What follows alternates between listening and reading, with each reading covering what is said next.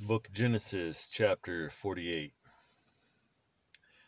Now it came to pass, after these things, that Joseph was told, Indeed, your father is sick, and he took with him his two sons, Manasseh and Ephraim. And Jacob was told, Look, your son Joseph is coming to you. And Israel strengthened himself and sat up on the bed. Then Jacob said to Joseph, God Almighty appeared to me at Luz, in the land of Canaan, and blessed me, and said to me, Behold, I will make you fruitful and multiply you, and I will make you a multitude of people, and give this land to your descendants after you, as an everlasting possession. And now your two sons, Ephraim and Manasseh, who were born to you in the land of Egypt before I came to you in Egypt, are mine. As Reuben and Simeon, they shall be mine. Your offspring, whom you beget after them, shall be yours. They will be called by the name of their brothers in their inheritance. But as for me, when I came from Padam, Rachel died beside me in the land of Canaan, on the way when there was but a little distance to go to Ephrath. And I buried her there on the way to Ephrath, that is, Bethlehem.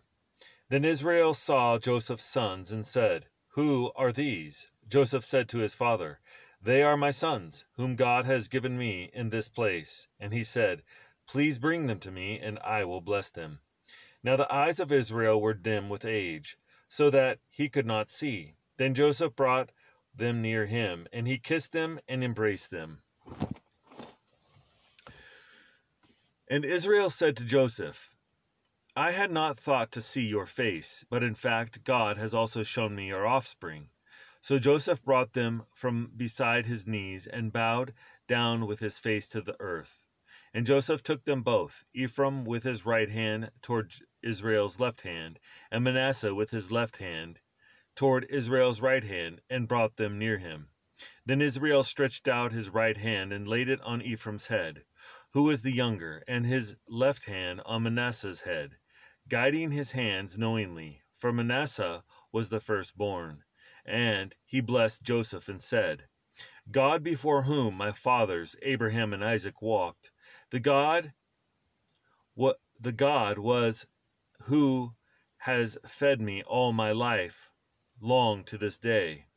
The angel who has redeemed me from all evil.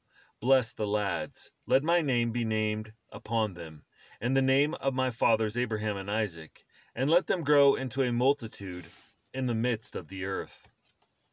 Now, when Joseph saw that his father laid his right hand on the hand of Ephraim, it displeased him. So he took hold of his father's hand to remove it from Ephraim's head to Manasseh's head.